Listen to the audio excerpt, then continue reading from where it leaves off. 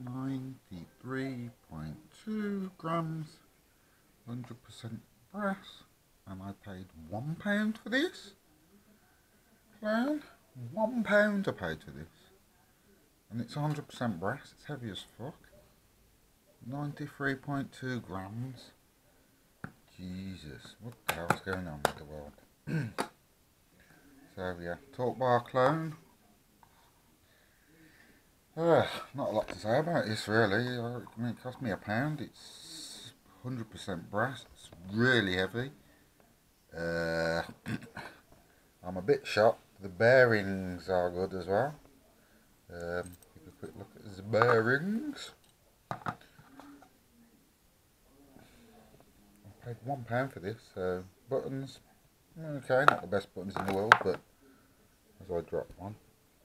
Not the best buttons in the world, but that will do. Now the locking disc has got a grip to it, so it's quite easy to undo the locking disc. And there you go, the R118, R188 bearing, which is the newer type in China, I do believe. Isn't it pretty nice? Got the bar holding the bearings as opposed to the cage, so these white bearings do spin longer.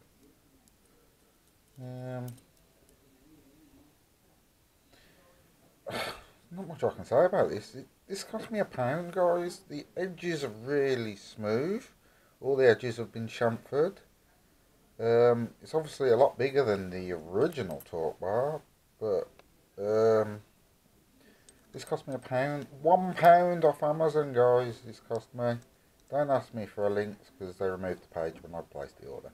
I don't know whether they made a mistake or not, but this cost me £1. There's no shaking it whatsoever. I mean, look, it's a good bearing. This is brass, 100%. It's heavy as fuck. 93 grams. It spins awesome. There's no vibration on it. Ugh.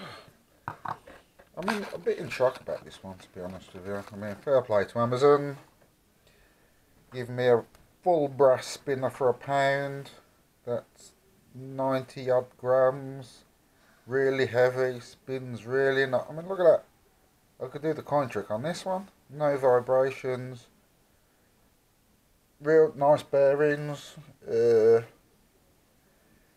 I'm in shock. I'm amazed with this Torqbar clone that I've got off Amazon. I think the way to get this one is contact sellers and make sure you ask what weight it is. Because this one weighed 92.3 grams, so it's 100% brass. It's really heavy. A lot heavier than the original Torqbar, that's for sure. The spin's pretty nice. No complaints.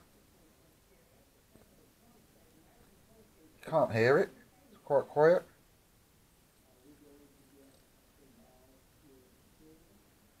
Not going to do a spin test because obviously it's Torqbar, but I would imagine this would spin quite long, to be fair. It feels quite nice. It feels like it gave some for a spin. So just had to do this quick video on. Came in this nice box, which was had padded interior as well. So I mean, it's got Torqbar on it. I mean, it's not Torqbar, but nice box. All brass, really heavy. All the edges have been chamfered nicely. Feels nice in the hand. It's just big and heavy. It's what. I really like this one.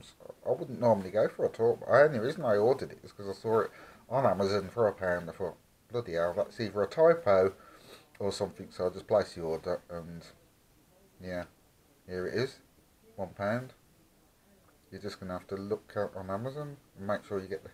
I don't think you'll be able to get it for £1 anymore, but it's still a good spinner. 92 grams, which is really good for a spinner of any size, but just a bar spinner at 92 grams. Shocking. Okay, that's me out. See ya.